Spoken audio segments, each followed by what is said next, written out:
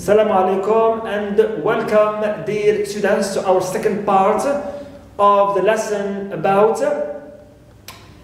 stress placement in compound words. In compound words, we said a compound word is a combination of two or more words which come together, right, to create a new word with a new meaning. But very often we said that the compound word consists of two parts or two elements, very often, okay, usually. Good. Now also we said that concerning the stress position, right, in these compound words, we may place our stress on the first part or on the second part or element of these compound words, of course depending on the grammatical category and function and structure of this compound word. Today we'll start to highlight the cases, right, where we should put stress on the first part of the compound word. Clear?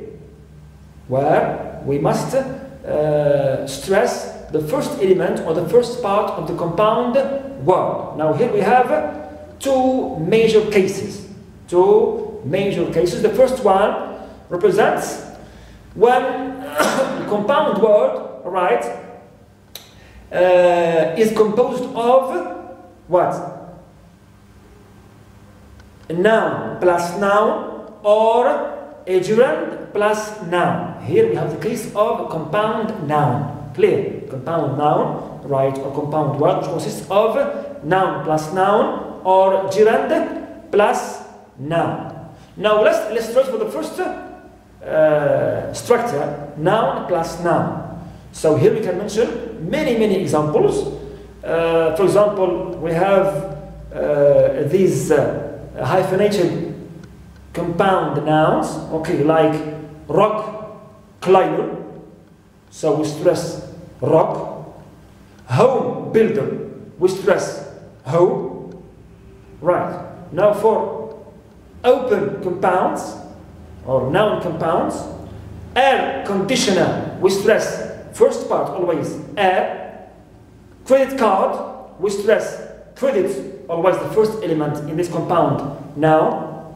Also for closed compounds, noun compounds, we can mention deadline, we stress dead, the first part. Clear? And also airplane, so air receives the primary stress here. Clear? Airplane, and of course second parts here receive secondary stress. Clear? Secondary stress.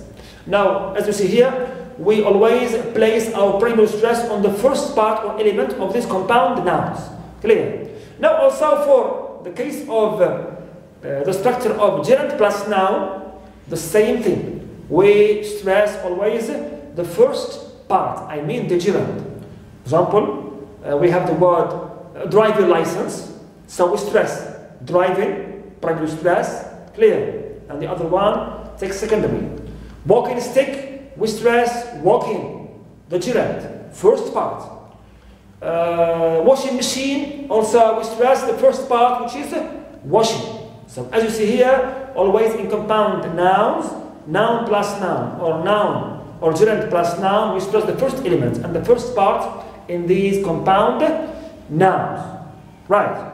And even if also in some cases when we have hyphenated compounds that consist of three parts. Clear? Three parts, and they contain in the middle a short word. Example like mother-in-law and free for all.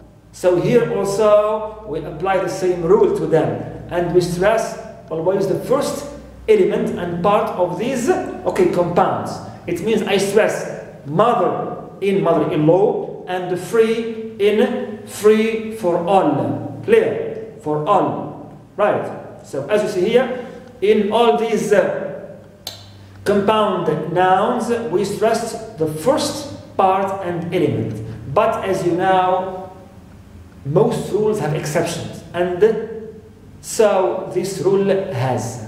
Okay, it means we have here three exceptions, mainly, we can mention, in which the compound nouns receive stress on their second, okay, part or element.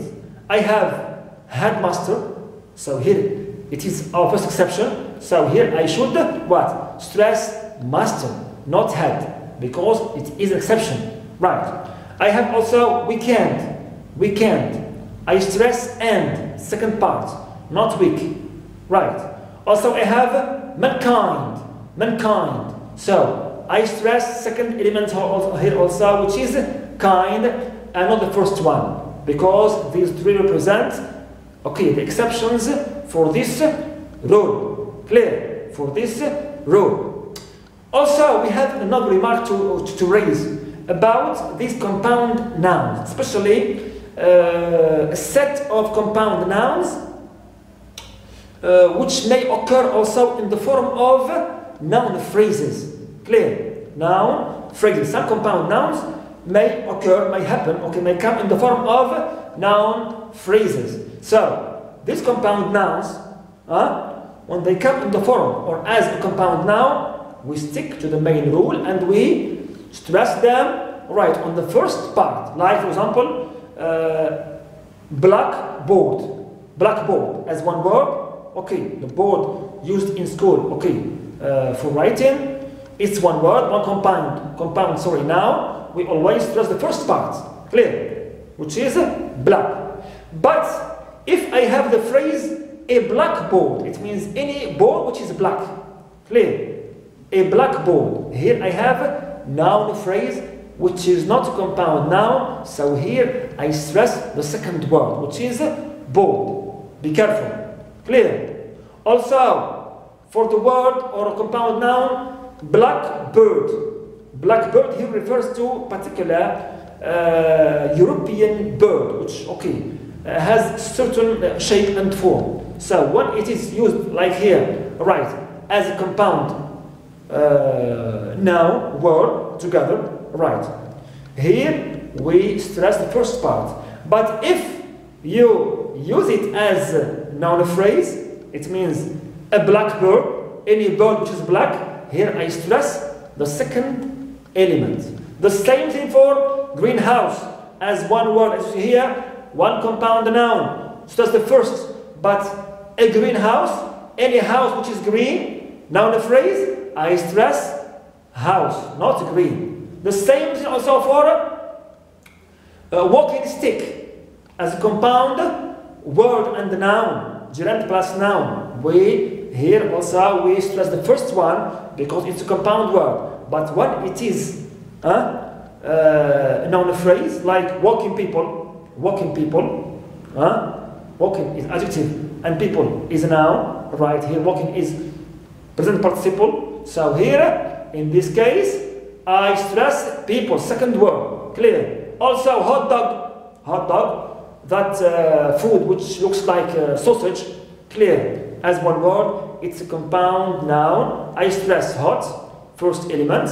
But if I use it as noun phrase like a hot dog, it means a dog which is fierce, which is angry, furious, savage, okay, and so on. Here I stress in this noun phrase dog, second word. Also the same for wetsuit. So here, as one word, one compound noun, it refers to that particular suit for swimming, right? Outfit, or if you can say uniform for swimming, clear? Suit for swimming.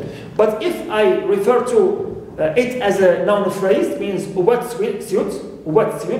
It means any suit which is wet, touched by water or by rain. Here, as a noun phrase, I must stress the second part. Also for the word of yellow jacket as one word, it represents that insect, clear, which looks like a bee, right, like a bee, yellow jacket as one word, as a compound noun, I stress the first element. But if I refer to it as a noun phrase and I say a yellow jacket, it means any jacket which is yellow in color, here I stress second element, jacket.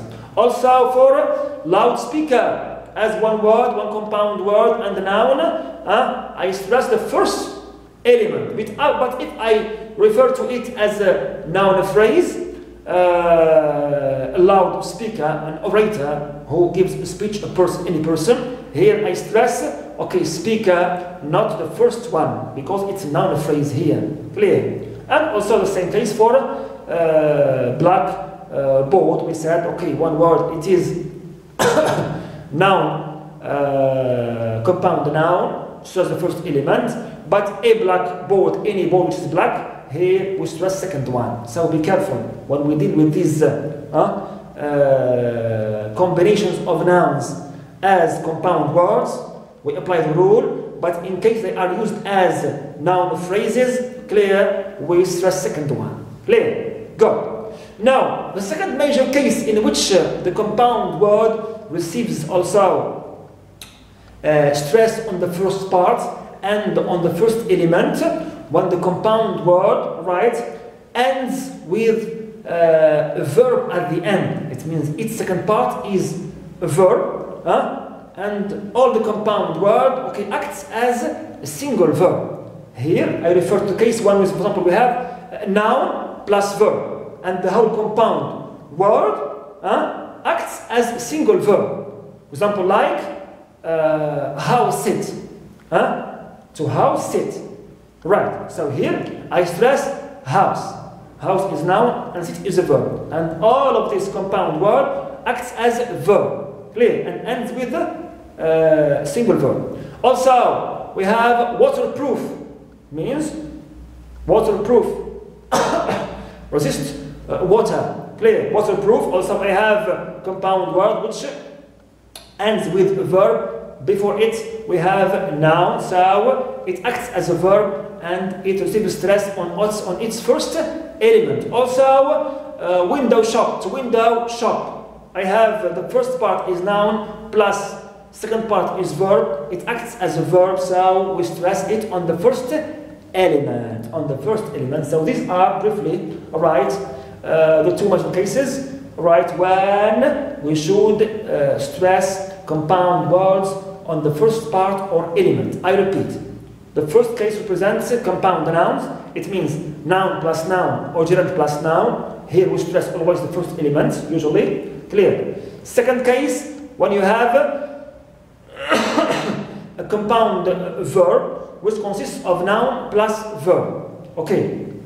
Here also we stress the first element, which is the noun in this compound verb. So thank you so much for attention, and see you in our last and third part about the cases when we should stress the second element in compound words. So be there and see you then. Thank you.